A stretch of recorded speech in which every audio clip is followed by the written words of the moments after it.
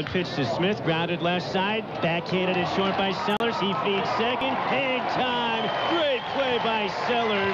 Third now kicks, and the 1-1 is lined into left field. That's going to find grass for a base hit. Sands will trot in from third with the game's first run. An RBI single for Espino. First try. 1-0 pitch is hit high in the air to left center field and deep, but Hoffman has room. Hoffman's on the hill. He stumbles and makes the catch, and he falls to his backside on Isotopes Hill. His first one on the way to Sands, and Jerry lines it into right field. It's a base hit. Velez is in from third. De Jesus getting waved around. There'll be no throw.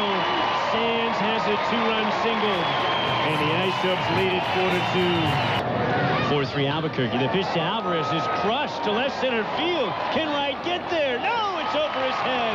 To the warning track it goes. Sellers rounding third. He will score.